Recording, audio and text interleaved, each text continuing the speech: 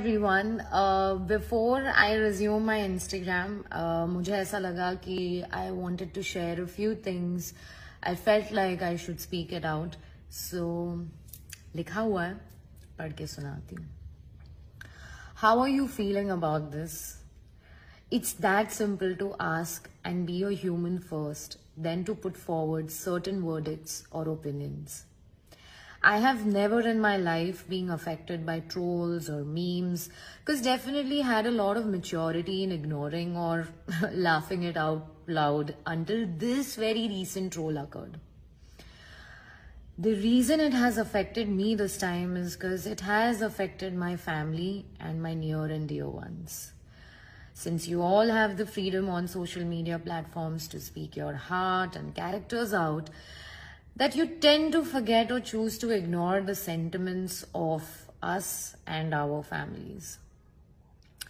This led to the decision of taking a detox from social media, and trust me, it was very peaceful. But this also made me realize that if we make this medium so negative, then all we are doing is spreading hate and disharmony on a large scale.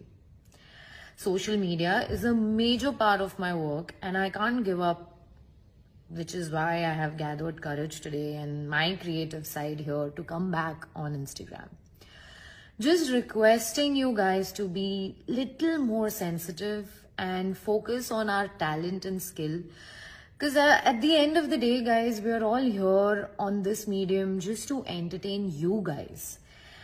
So just don't forget, I'm also just a woman, just like your mother, your sister, your friend, your wife.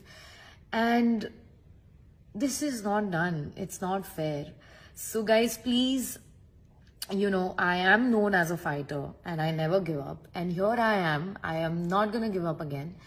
But please spread love, be sensitive about a few things and don't spread hate, please. I really, really hope that here onwards, we're all going to focus on the good things and move ahead in life and never demean anyone like this. Thank you.